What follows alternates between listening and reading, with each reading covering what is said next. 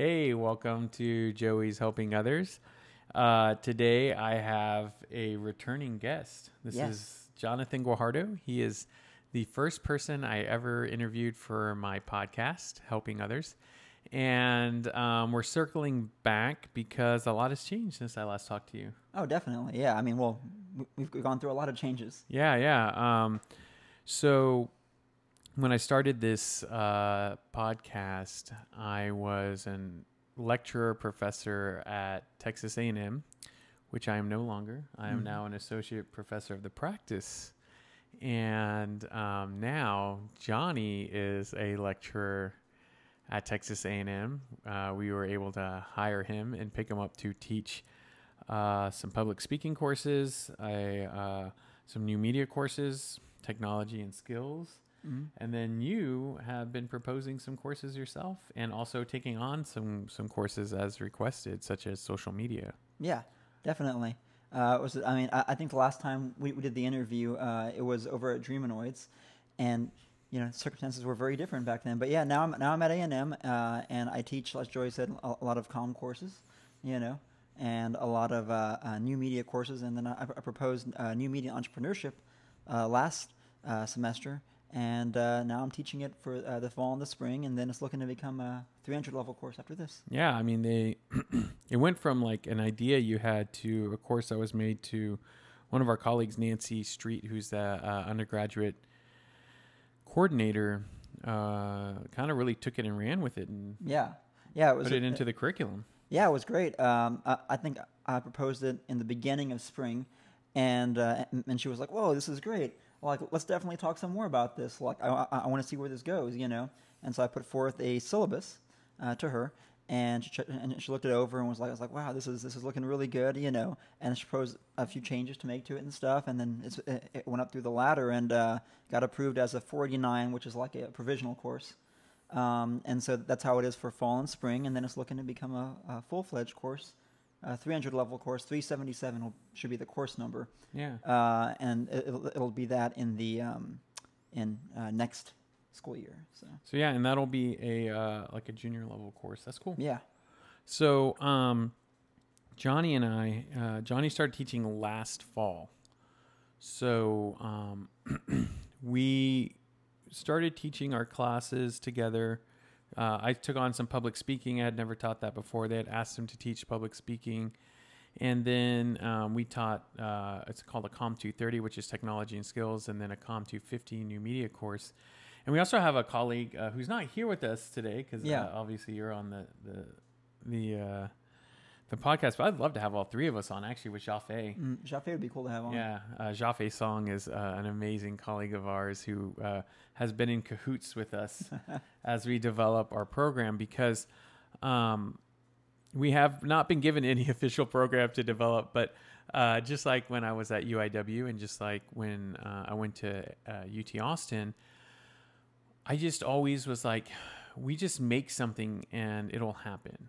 And so with UT, I was in the ACT lab, and I had a great colleague named Brandon Wiley, and great mentor Sandy Stone, and she just facilitated randomness for us.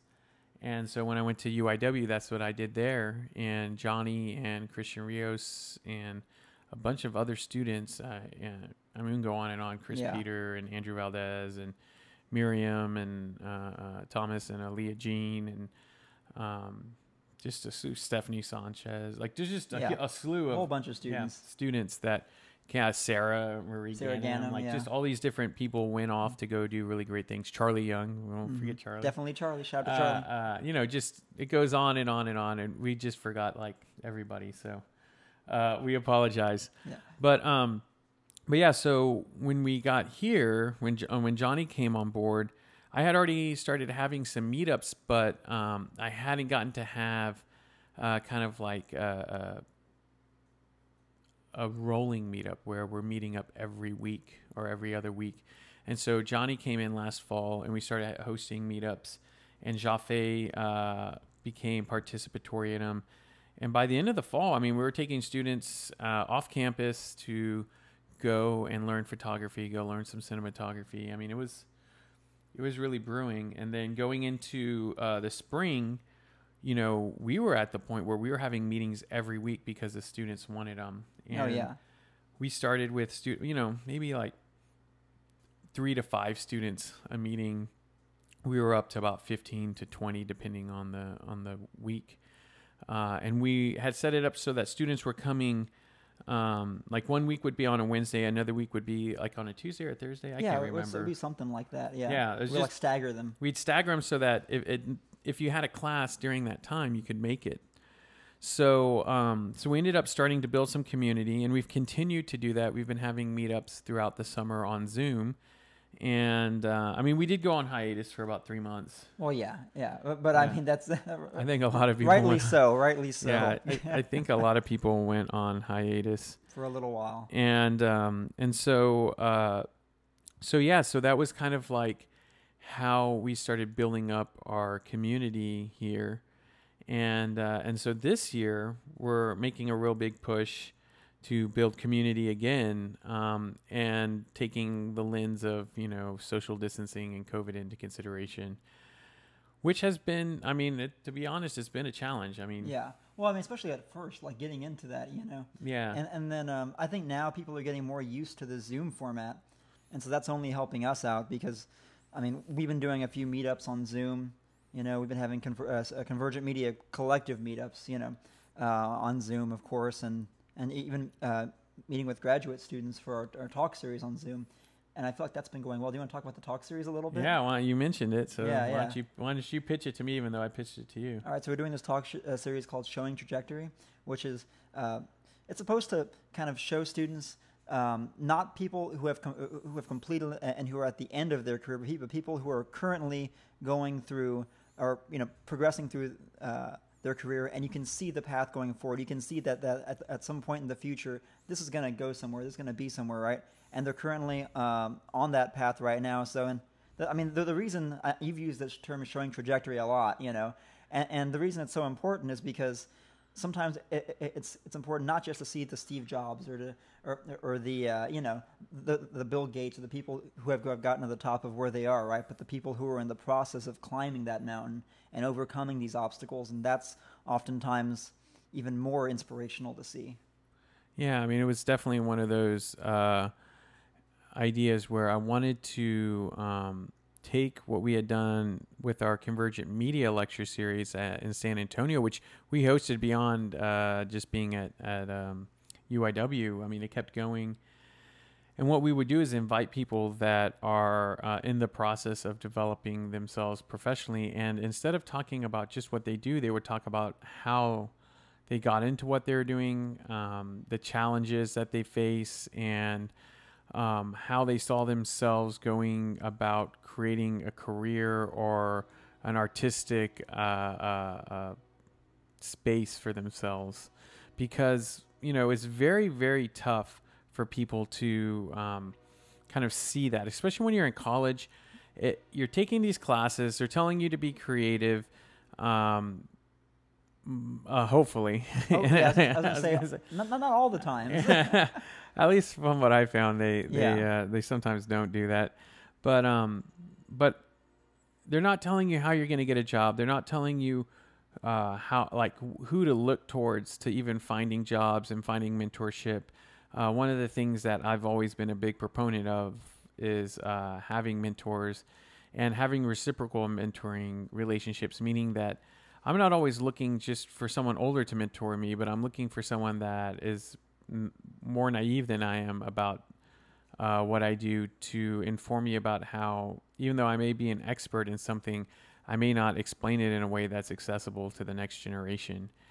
And so I get a lot of reflexivity when I get to kind of have those relationships. So the idea behind this lecture series isn't just finding the best at what they do, which often they are. It's finding people that have a genuine ability to exude that enthusiasm to people that are ahead in the journey and behind in the journey of the field that they're trying to get into. Yeah, definitely. And so that's what we've been working on right now, and that's been really fun. work with the grad students on, and I think we have Anthony and Valentina and Marco. Shout outs. Yeah, You know, have to give the shout outs where the shout outs are due. Yeah, and so it's, you know, it's been really great kind of working through this process of seeing literally a new generation. One of the things Johnny and I realized this past weekend is I explained to Johnny, I was like, Johnny, you realize you're now at the age that I met you at. So you're 29 and I met you when I was 29 and you were 19 and I'm 39 and you're 29 now. And so the undergrads that you're teaching, like, you know, are like what you were to me. And I kind of hit Johnny. And I was like, wait a second, hang on a bit. Yeah. I was 19, I think that was when we first met. 18, 19 years old, something like that. 2010, 2009. Yeah, 2010.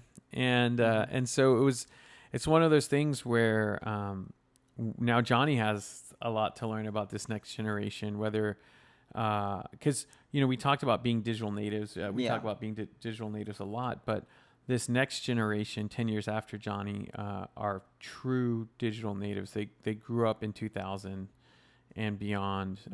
They were, you know, 10 years old between 2008 and 2012.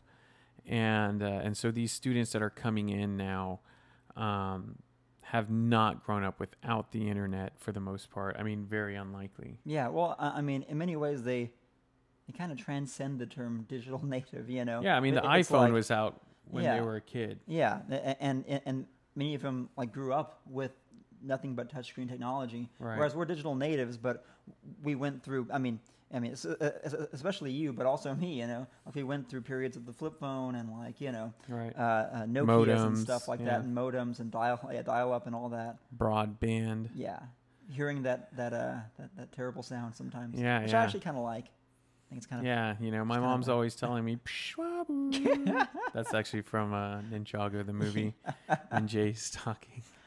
But anyways, I guess my point is that as we've been teaching the past year, we've also like seriously been reflecting on our pedagogical approach to how we engage students, how we engage each other as colleagues, and of course our peers, and what it means in terms of like technological impact versus pure theoretical approaches and professional approaches. So kind of what, you know, how does technology mediate that space, and how does society mediate technology in this time? And then of course, you know, a little more than halfway through this journey, COVID happened, and we really, as a society, started taking technology into a very, very serious level. Yeah. It crept into everybody's lives, and at this point, it's almost abnormal to see us like sitting next close to each other. Yeah, like this. Yeah, because we actually are having COVIDing together, and that's a term now. COVID. Yeah, I guess it actually is. I think. Yeah, I think it is. It should be. And so we social distance together, so we hang out and collaborate all the time. I think mainly because of the fact that like you can't just go and collaborate with anybody else. No, yeah. Just because you need like a 2-week spread, and you need testing, and you need a bunch of other things to be really safe about it. So we're in the bubble, so to speak. I guess we have like our bubble. Extended bubble. Yeah. And so what that's allowed us to do is to kind of take on a lot of different projects that we weren't maybe having time for before. Yeah. You know, I think one of the things that this has really, you know, shown us is that, I mean, we are in this transitional space where things can be taken online, you know, and even in many ways our teaching, although at first we're very much like, I don't know, you know, is the pedagogy, you know, is our teaching methods, are those going to carry over, right? Yeah. And so I know we were thinking about that at first, but I mean, this has definitely shown that you definitely can have an extended pedagogical approach, you know, through digital means, and can kind of craft that relationship with your students. Yeah, it's been interesting. I mean,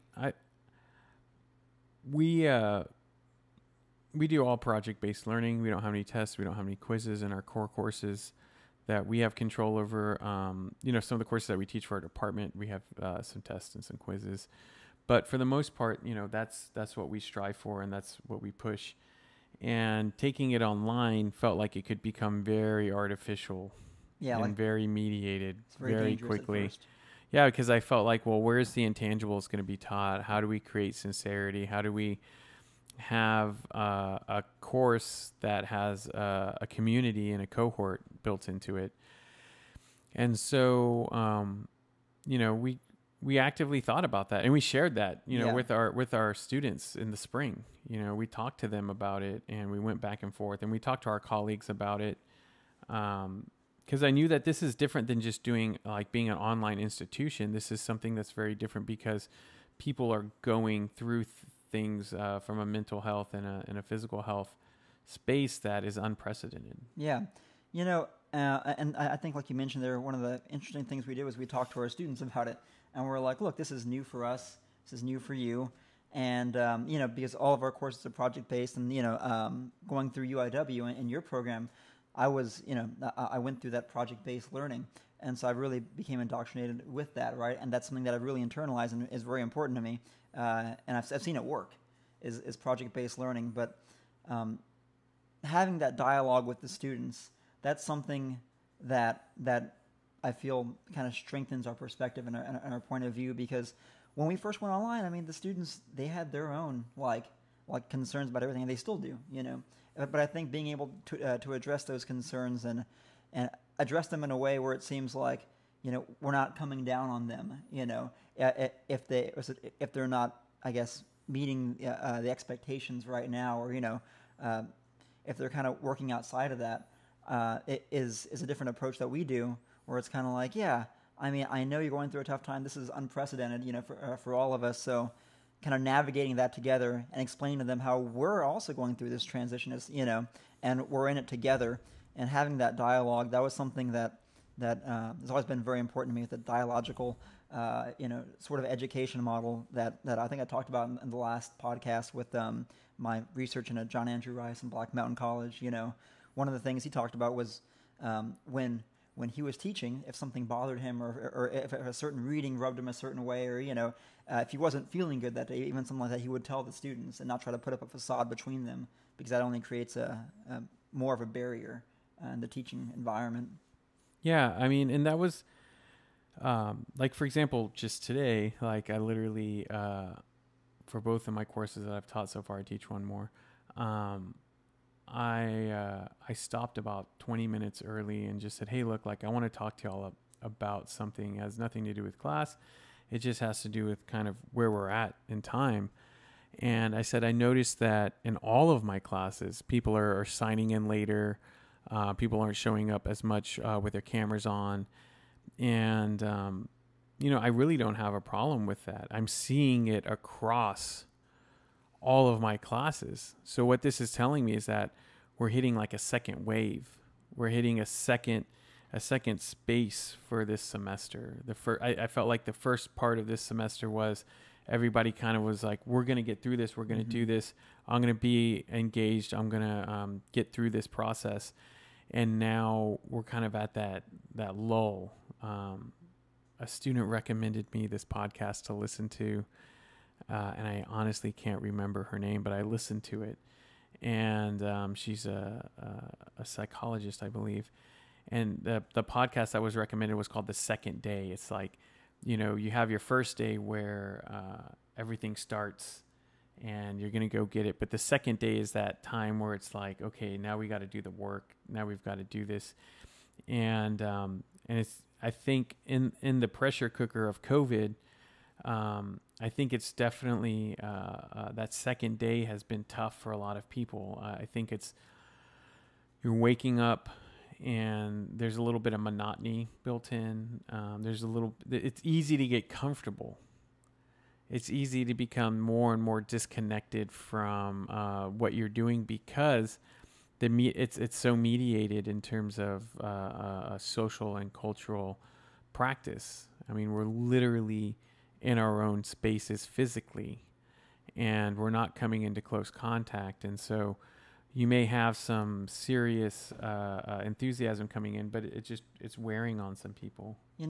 So I teach 2 classes in person this semester, and then 3 online. And the 2 that I teach in person, So the students don't have to physically be in the classroom if they don't want to be. That's the interesting thing about the in-person class is that they don't have to actually be in the classroom. They can be on Zoom if they don't feel comfortable being in person. And then, so I would say, I guess roughly the first few days I taught the in-person classes, I think I had like maybe half of the class in person, right? And then after, I mean, at least because I had like I have a 100-person class, so I guess like half of that was like in person, and then after that, it kind of began waning. And one of the things I told them the first day, I'm like, look, if you don't feel comfortable being here, you don't have to be. I'm not going to take off points if you're on Zoom, and because you have to feel comfortable in order to have a good learning environment to really work on your material and learn and expand your mind. And so, what's interesting is that when I do the half online, half in person, I'll notice interaction between the online and the in person sometimes back and forth. But for the most part, they're kind of sticking to their own little areas. And so when I kind of merge that, and I'll do, all right, today we're going to do synchronous online fully, right? Some days I'll do that, and they'll do it fully online, and the discussions are just so much more like amicable. Like everyone's just equitable. Yeah. So, I mean, everyone's more willing to share. And I've noticed that if I go from a class that is, for the most part, in person, and I go online, there are more of the screens flipped on and people are engaging, because you have the students who are there in person who are going to flip on their screen either way because they made the effort to like come to class and have that going. And then you have the ones who are always online and they're wanting to interact with their peers who they don't see. When they're in person. So I think it's very interesting how we're kind of bridging this, like we're in a hybrid model right now. It's not fully online, it's not fully in person. Yeah, so I asked them what their challenges have been, what's worked for them. A lot of them really like the fact that they can still go to class and not fall behind if they have to go home for a family emergency or something like that. Instead of emailing and saying, hey, I can't make it to class, what did I miss? They're able to still show up to class, see their family, take care of an issue, and then come back and have less of a gap in terms of what they have to catch up on. So I found that really interesting. Some of their frustrations, a lot of them, not a lot, but like a number of people did mention that it's really hard to take language courses. Oh yeah, I can online. See that. And then some of them were talking about how it's hard to do a language course that's hybrid, So if they're teaching in person and on Zoom at the same time, it became a little overwhelming.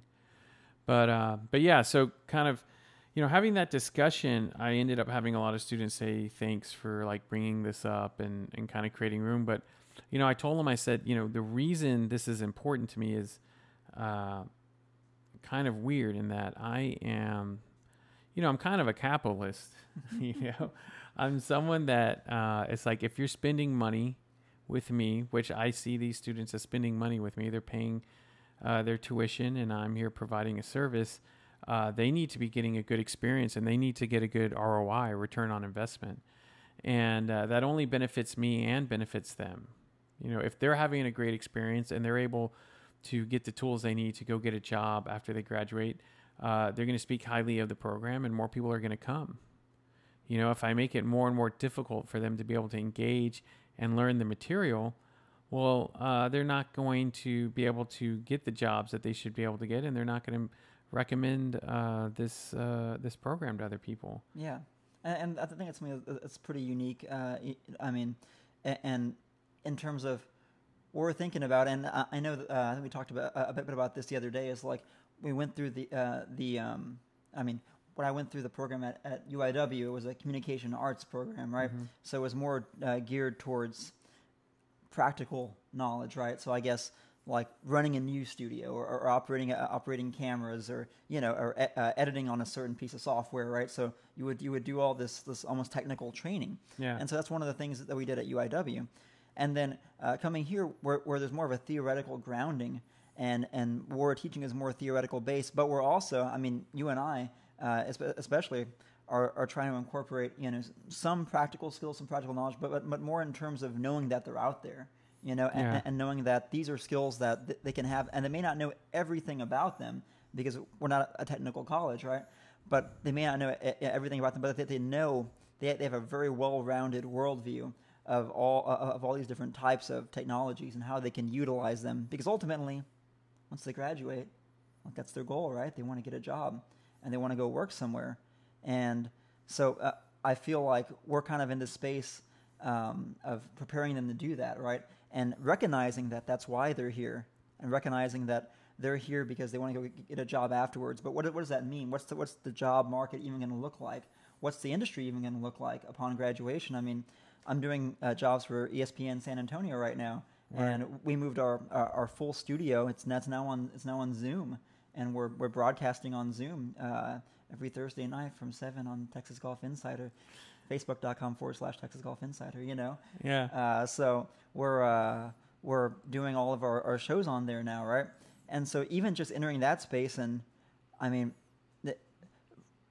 one of the things I always tell my students is not to think about what the job market looks like right now, what job you want to get at this given moment, but what are the jobs going to be like years from now, and how are those jobs going to shift technologically and culturally, and what are the social ramifications of that going to be?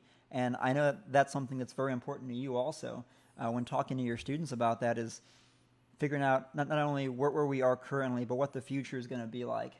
And that's something that I've always liked that we try to emphasize to our students.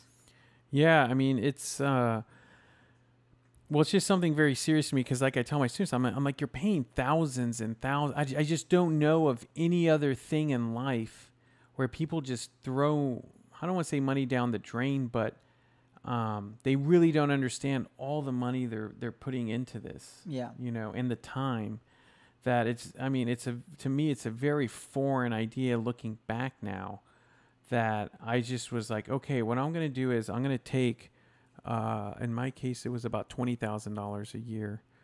I'm going to take $20,000 a year. It was like 16 to 20. And I didn't think of it as like 1, 2, 3, putting the dollars down, putting 16,000 or $20,000 down. I was just signing my financial aid, getting my student loan packages, because my parents had 4 kids in school. And so even though that was tough, they didn't make enough money and they hadn't saved enough money to send me to college. So I took out all these student loans. I got $150,000 student debt. And I'm thinking about the students that are going through this. I'm thinking about their parents. I'm wondering, does middle class America have the ability to weather these charges that we're putting onto this proverbial credit card? And I want to bring that to my students' attention. I want them to understand the investment that they're making, the money that they're spending, and what they're supposed to be getting out of this. And I also I guess what's different about, I feel like what's different about me is that usually what you're saying as an adult when you're saying that is that you need them to work hard, pay attention, and do what we ask you to do, and that's how you're going to be successful. Very kind of dictatorial, or I don't know if that's a word. Dictatorial? Dictatorial. Something I don't like know, that. something Yeah, like yeah. that. Like a dictator. Yeah, like a dictator. Very much like, if you do what I say, you're going to be successful. Well, the answer is I did exactly what everybody told me to do, and I wasn't financially successful. Yeah. I went and got an education. I went and did this. I'm still $200,000 in debt with everything all said and done, cars and all that stuff. And I didn't learn how to do practical things. College didn't teach me how to go and get a job. College didn't teach me the intangibles that I needed in order to be successful in even my field, of academia. Because what college didn't know when it was teaching me was that it was teaching too many of me's, right? It was teaching too many PhDs, and the market was closing down, and it's saturated now. And now if you go and get a PhD, I highly caution you to look at what the employment numbers look like. Johnny and I, we love what we do. Oh yeah. We love it. We revel in every day that we get up and do this. And not everybody does. Not everybody that has a job like us do. But a lot of it is because we know that there are 10 people behind us that would love our job, like love it, Mm-hmm. you know, and I pay aside. It's not like we get paid all this money. That's not what I'm saying. It's that like there are tons of people that are highly educated that aren't finding jobs. And so, you know, that's what the goal of our education pedagogical approach is that we want to create students that are savvy when it comes to understanding real world issues of employment, that are savvy of the theoretical models that they're navigating through in terms of our field that we're in, but even beyond, in terms of just social and cultural practices in general. And then we're also, you know, we're looking for a way to build a genuine community. Yeah. And, you know, community is something that I felt like you've always emphasized, and that's something that we had when we were at UIW, of course. I remember after every class, you know, we would have night classes, so I go from like 7 to like 9 or something, right? And afterwards we'd go eat at the infamous gyms, you know, or wherever else in San Antonio, and we'd create this little community.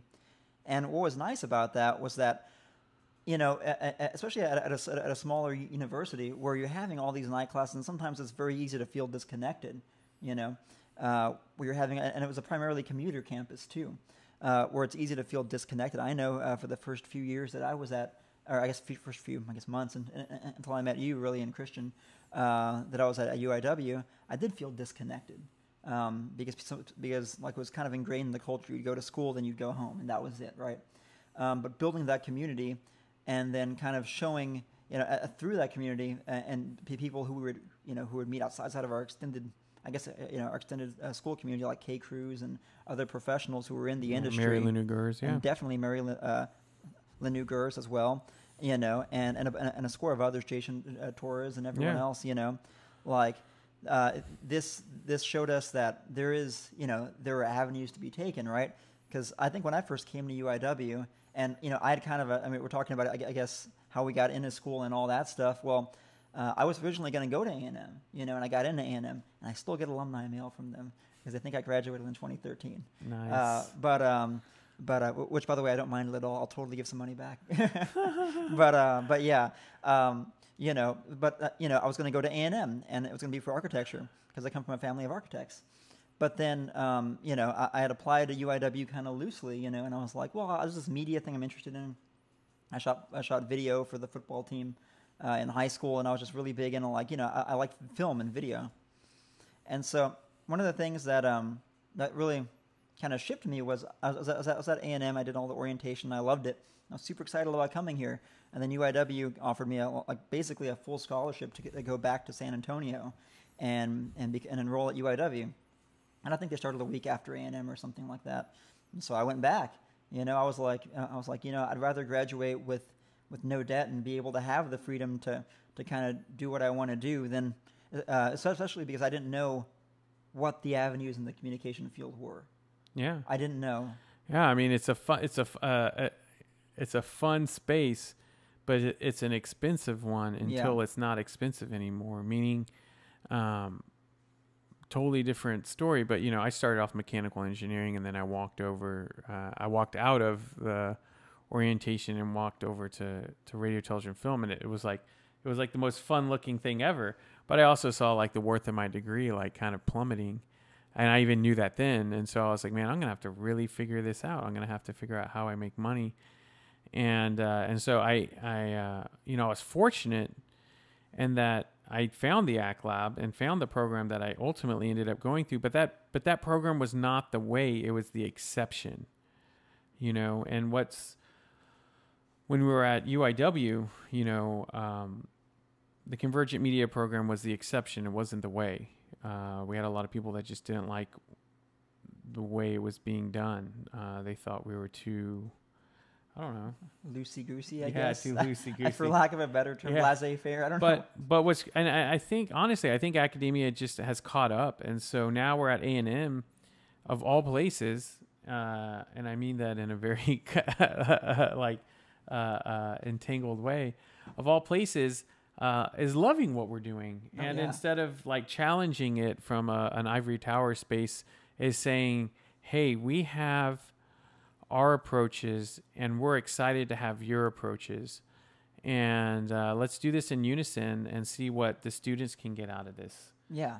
And see what kind of students we can create by having them do some good theory, some good writing, and also start learning some practical skills.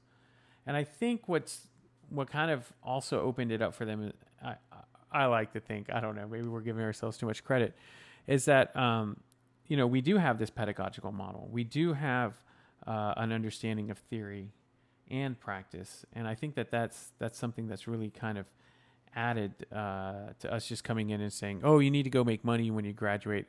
It's like, well, yeah, we say that and we like making money, and we do make money now. I mean, Johnny has his consulting business that G&A Media that you've run for over 5 years, I think 6, 7 since 2014. So 2014, 6 years, and then freelance before that. But yeah, and you have your newspaper that you run, San Antonio Sentinel, and I have Sentinel. My consulting, and I have Dreamanoids that I run with Christian Rios. And so, we have this professional background that we do in tandem with teaching, but we do teaching full time at the same time. So it's like we're these kind of like junky entrepreneurs that it's like, hey, if people are willing to pay us to teach full time and teach people how to do what we love and keep doing what we love, why not? Yeah. I like that term, junkie entrepreneur. yeah. We're like, why not? Like, I mean, hey, if there's one thing that entrepreneurs do not benefit from is benefits. Yeah, that's very true.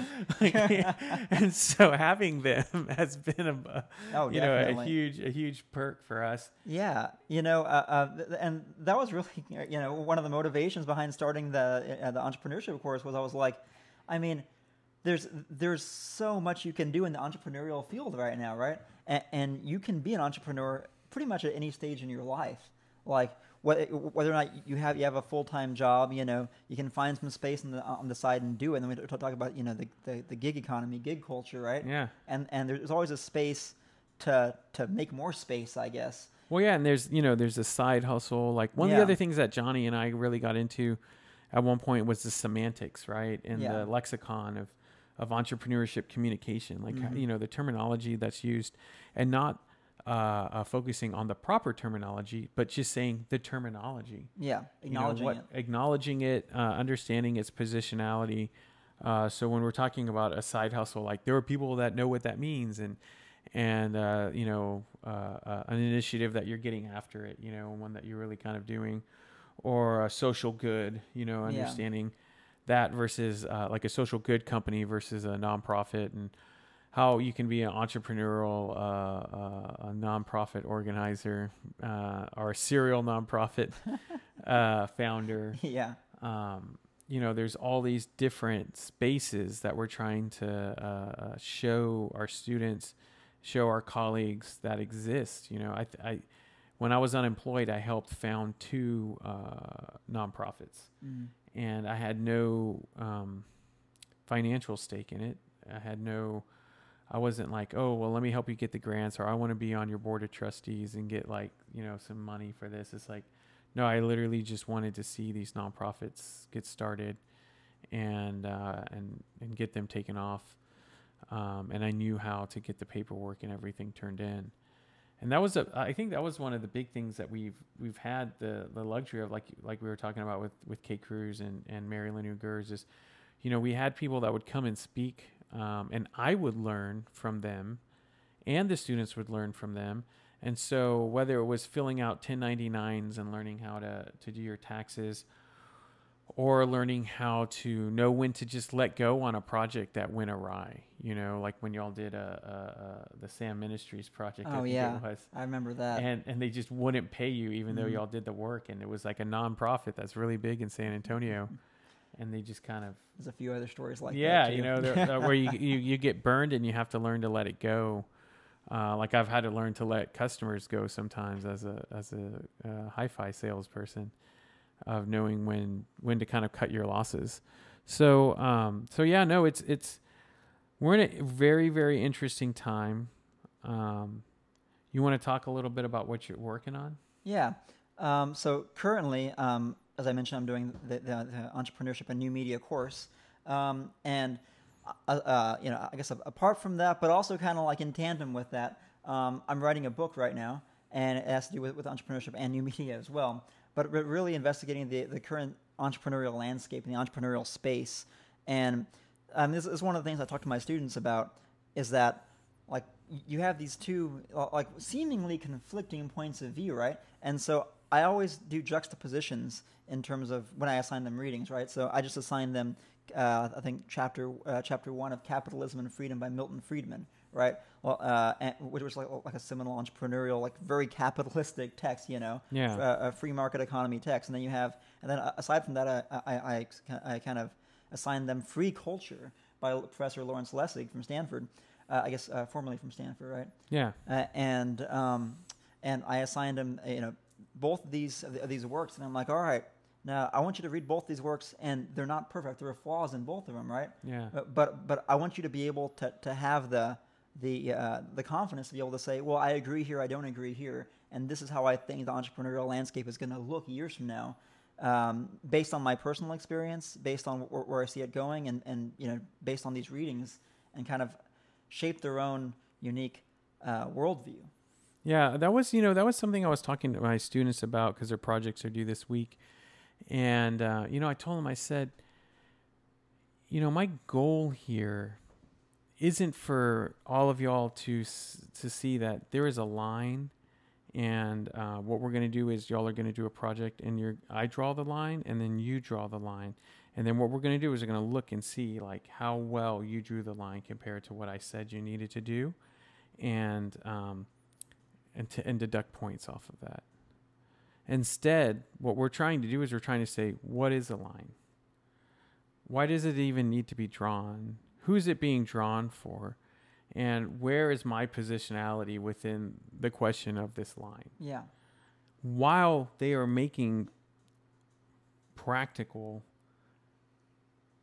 products, deliverables. They're making video. Well, ultimately, they're all making videos right now because they're turning it in virtually.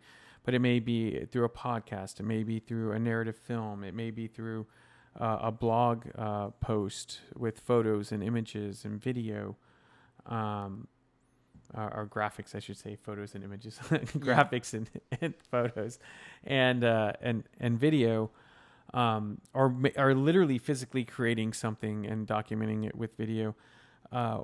We're asking our students to think beyond their own space in college, and critically to think about their agency in this space.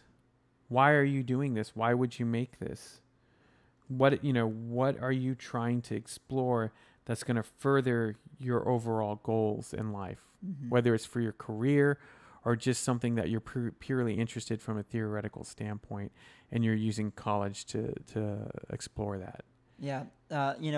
Talking about goals and being very goal-oriented ourselves, I think that, when I talk to my students, I'm like, all right, tell me what your goals are first, right? What ultimately do you want to get out of it? And I think one of the questions that I ask most of my classes is, what do you want to get out of this class? What do you want to get out of college in general, right? And go into it, with that mindset of knowing I want to get this out of it, right? And kind of figuring out what that is at first, because then you can figure out where you're going to go from there, and how that's going to work. But I think what you just mentioned, the idea of deconstructing your own space and then reconstructing it again, but reconstructing it in a way that's both reflexive, as well as having the ability to look out and see where you think it's going to be, for everyone else, where that future is going to be. And I'll never forget, when Kay came and talked to your class before COVID hit. What did he tell them? What was the exact phrase? He told them they were generation survival. Yeah. And then literally 2 weeks later, COVID hit, and we never went back to class. Yep, exactly. So it was pretty timely. But yeah, I mention their agency because it's just,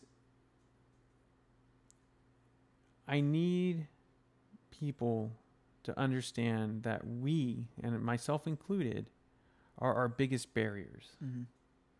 So when I give you an assignment in my class, the biggest barrier is your ability to decide to take it on, to take it seriously, to do a good job, do iteration, meaning have like not just do it, but to do it multiple times, just like you would practice painting, practice playing basketball, whatever it is that crocheting. I use a lot of different examples in my classes to kind of show them like, look, what I'm saying is you have to put the time in, you have to iterate, just like writers or anything. But you are ultimately the judge. Mm-hmm. Your grade in my class is very much so rooted in your ability to show me that you're having personal growth. Yeah. That you're able to not only create something, but show process and journey through this experience, aka learn. Yeah. And that's something I've always liked about the way you teach and the ACT Lab philosophy, right?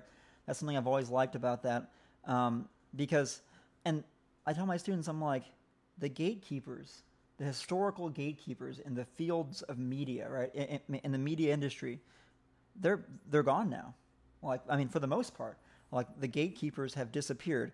And it isn't because they voluntarily gave up their position. It's because the internet smashed open that door. And now you have the ability to make media and to make these products. Like years ago, if you wanted to start a multimedia production company, you would need some serious capital to back that up. But the barrier to entry is so low that with even modest amounts of capital, you can start up a company and you can get off the ground and you can kind of build this future for yourself. But you have to. I mean, it's not easy. Like the ability to. I mean, yes, the gatekeepers are gone, but the ability to get to that gate, to even begin to assess the fact that I can walk through here and it's okay, and I can go through here and I can actually do what I want to do. To be able to accept that, I mean, you put it right. We are sometimes the ones who get in the way of ourselves, right? And being able to overcome our own barriers, our own limitations that are psychologically imposed is one of the hardest things to do. After you do that, it's all just figuring out the tangible things, but it's the intangible things that are the hard part. Yeah, because one of the things I noticed was that it's just that a lot of people that were highly successful in getting good grades in school, unbeknownst to themselves, were often bored. Yeah. If they were making all A's, it was like, well, yeah, okay, I can do that. Okay, I got it all done. Now I'm going to go do what I really want to do. And I'm like, wait, what? Like, yeah. Well, if the, well, what is it that you really want to do? And why aren't you doing that full time? Mm-hmm. Right. And that was kind of one of the things I really have run into with students, especially in communications, because it's like the pay isn't great. It's not. It's $30,000 to $100,000 a year is probably the range, which I know that's more than 3x. Okay, but that's just a reality. 3x the pay, and there's time that has to be put into it. There's effort, and there's, for some it's going to be sacrificed. For other, it's going to be seen as opportunity. Like, full disclosure with Johnny and I, it's like, yeah, we have our base pays that we make. I think the Tribune outs us on our pay. So it's you can somewhere go look online. It's probably out there somewhere as to what our base pays are. But, we have our side hustles. We have the money that we go and make. So a lot of our colleagues may not be happy with what they make, but we also, since we're kind of capitalists, we know we got to go out and make that extra money if we want it. We can't just stop at the job that we have. Yeah. We've got to go out and hustle ourselves, just like we're telling our students. I can't tell my students, to work hard and hope for the best. It's like, work hard and go out there and search for opportunity. Definitely. Yeah. Because, I mean, at the end of the day, yeah, like you mentioned, like we have our base pay and we do that, but we're out there, I mean, you have Dreamonoids, I have GA Media and the Sentinel, and we're just, we have our fingers in multiple cookie jars, right? But I mean, I feel like that's going to be kind of the norm in the future, especially right now. Like right now, that's becoming the norm, and that's where it's going. But being able to tell them that that's okay. And one of the things that I talk about in my book, which is still being written, I can't say go buy it or anything. It's not a promotional thing. It's still being written. I think I have 3 chapters done. One of the things I talk about is the sandbox, right? Right. And so like college is like their sandbox. When yes, they're going to college and they're doing this, right? But I mean, let's say they're staying at the dorms, right? And they kind of have this set lifestyle.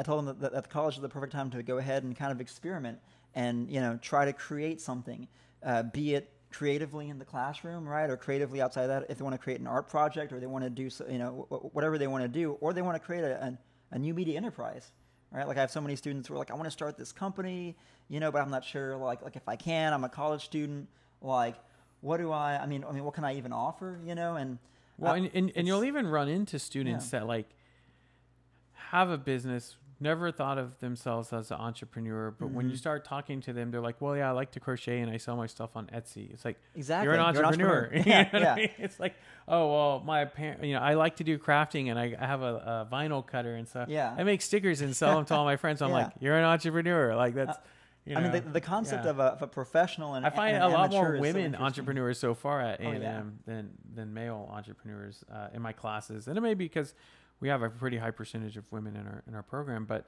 I noticed that a lot of them just end up starting to pick up these like side hustles and then make them in. I mean, well, Claire, who I interviewed 2 episodes ago, she was someone that was really into social media. And then, she started messaging me on through email asking like, hey, well, how do I approach social media from this way or that way? And then I was like, well, let's Zoom. And then I zoomed and I was like, dude, we got to have a podcast about this because, there are people, young people that have their ear to the ground, that are in college, that are doing this extra work. And it's not extra credit. It's not an honors program.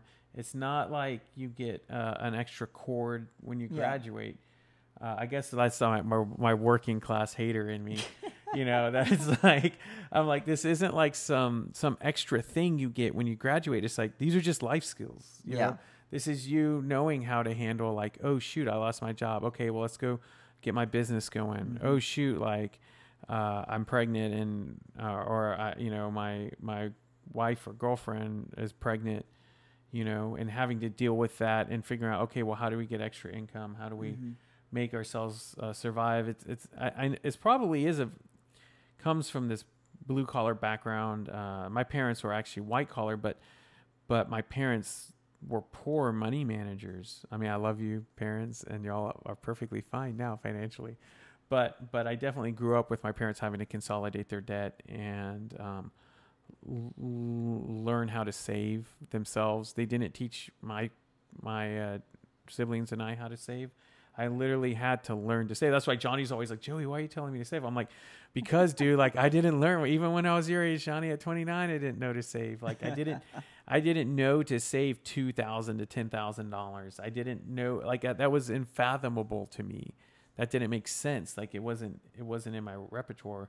And so, those are some of those intangibles that I'm trying to put into our students, even in just our technology classes, because it's like, if I can teach a student that they can take their phone and start making content, and instead of reinvesting it into more equipment, just keep using this and creating that content and save 10 grand. Yeah. Save $2,000 to 10 grand and then go buy that equipment.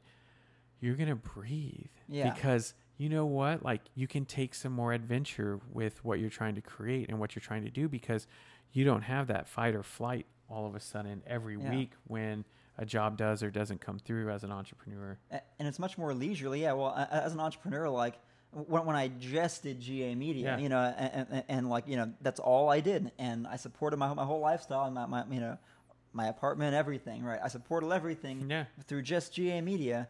And, one of the things that I had to learn, albeit reluctantly, was to save, because sometimes you're going to have a bunch of clients coming in and you're going to be inundated with work and you're going to be like, oh man, I'm so busy, And the other times you're going to wish you had those clients coming in. You're not going to have anything for a month.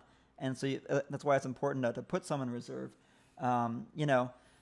And what, back to the iPhone thing, but one of the things I always tell my students also, is like, because there's such a quandary about students not wanting to call themselves professionals. I'm like, oh, well, what do you do? And they're like, well, I've shot wedding videos and I've got paid $500 for it or whatever. And I'm like, oh, really? And like, yeah, but I just use my iPhone. It's not really professional. I'm like, no, if you got paid to do it, I mean, then you are a professional. Like, there's no one who's going to be like, you're not a professional, because you're getting paid to do it. And I guarantee you, there's going to be someone out there with an iPhone X or even an iPhone 7, and it's going to be like, hey, I'm a professional. I can do this, and they embrace that title, and they're not going to school for it, but they just embrace that title, right? So the number one thing to tell them is be ready to embrace that title and accept that when it comes, because if you accept that title and you have the credentials to back it up, which, I mean, you're doing right now, right? Yeah. Going through college, you're doing this program, you're just going to have a leg up.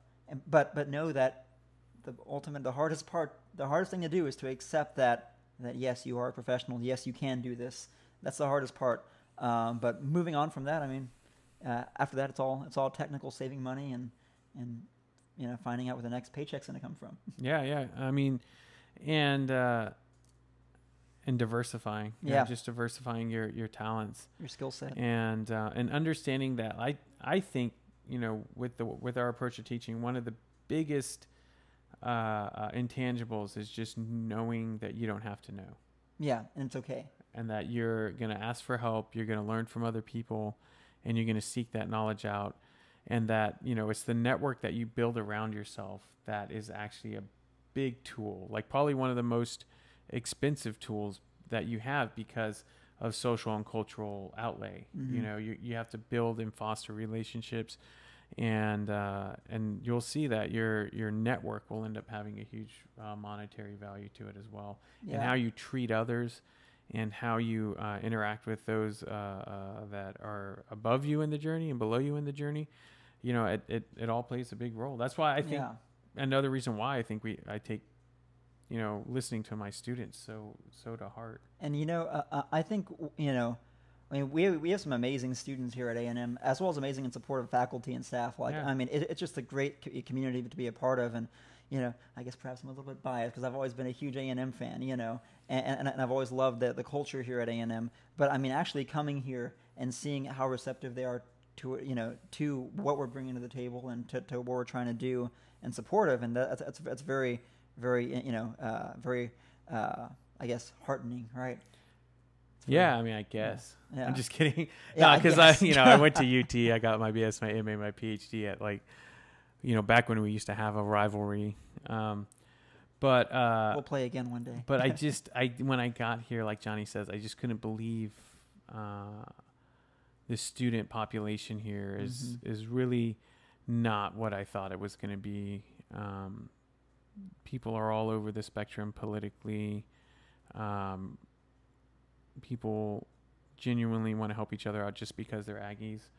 And so that actually has played into the strength of what we do in our pedagogical approach, because it doesn't sound hippy dippy. It's just, well, of course we all help each other out, and of course that's like the Texas way, and that's the Aggie way, is that Aggie helps each other. And they have this Aggie code of honor.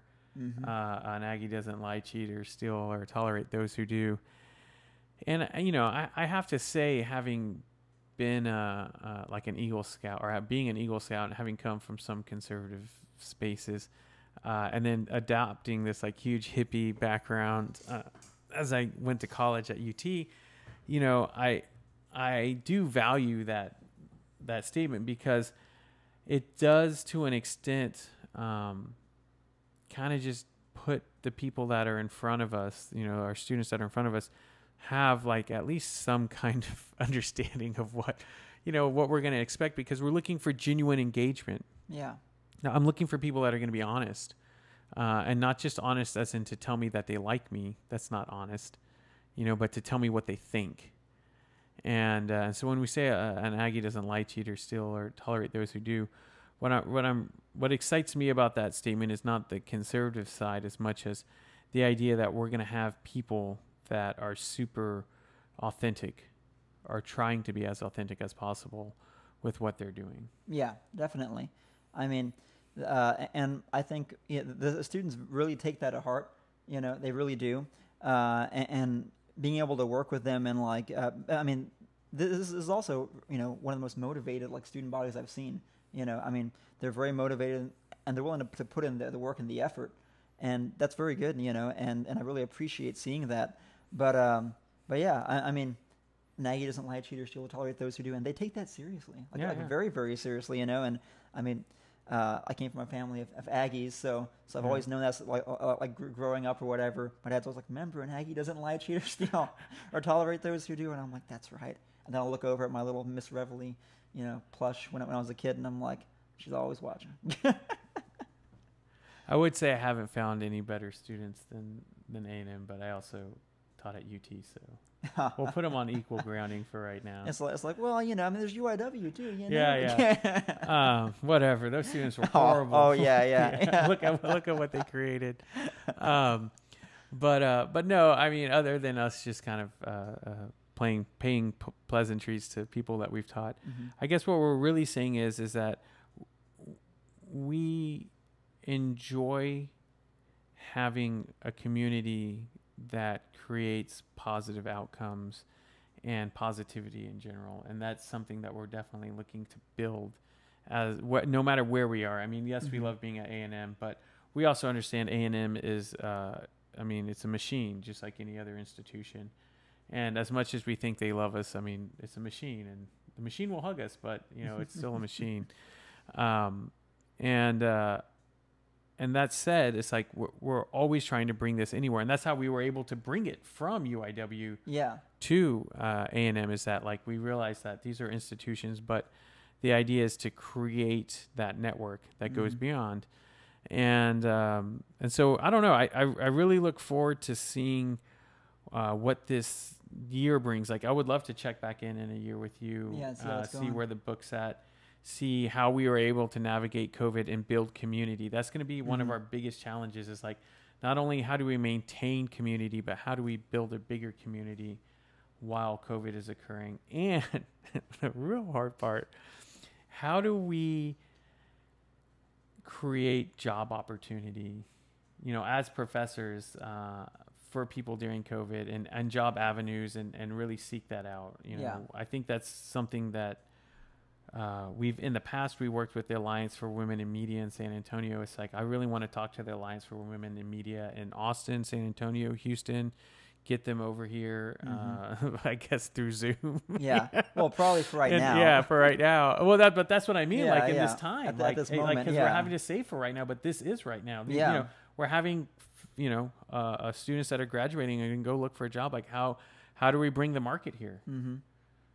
How do we bring them to the market and get them employed? Yeah. And not that it's all on us, because we have a lot of great colleagues that have connections and find students jobs, but we want to be participatory in that too, and we want to bring that to our department. So. Yeah, definitely.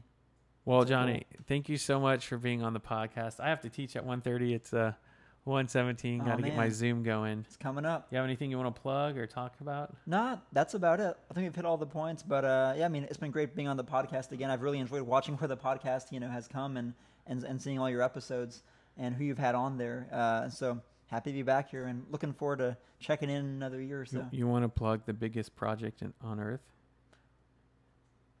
What's our project, our biggest initiative that we currently have? The Adventures with Joey and Johnny barbecue. Yeah, we have our own YouTube channel. We have our own YouTube channel. Be sure and check it out. Adventures with Joey and Johnny. More episodes coming soon. Yeah, there's a big asterisk right now because we have shot.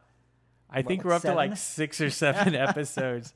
Johnny has edited one, and we released it, and it's done very well. We'll put a link to it in the bottom in our description. But check out our barbecue. Yeah.